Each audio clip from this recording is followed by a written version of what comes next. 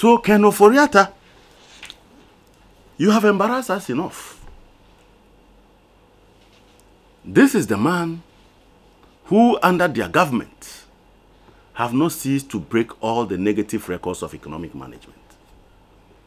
Unfortunately, the man who says he wants to become president was touted as the one with the magic wand. Today, he is so silent, I didn't even know he's alive. I only heard it a few days ago because he was somewhere telling them that they should vote for him to become president because he has a better vision. We are waiting for him. Ladies and gentlemen, it is obvious that Ghana is at a crossroads.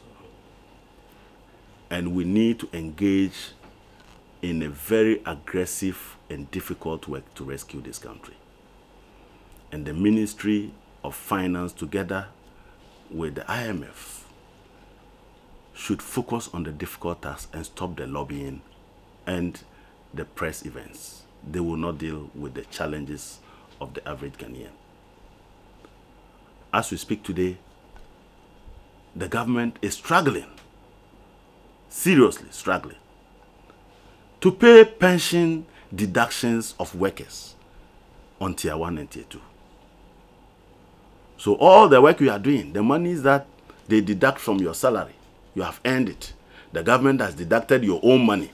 Go and give my money to my pension service provider to invest this for my pension. You are not giving the money to the people. You are keeping the money because you don't have the money. And you tell us that you have turned the corner. Which of the corners is that? So if they don't invest that money, how can they make any returns to give me a good pension?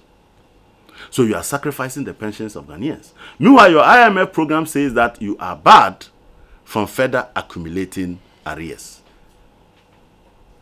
And that same IMF came and looked the other way, knowing that you are not even paying pension deductions. In other words, your compensation, your wages and salaries budget, you are not paying it fully.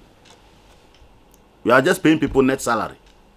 All other deductions, you don't care. And you say you have turned the corner when you are sacrificing people's future.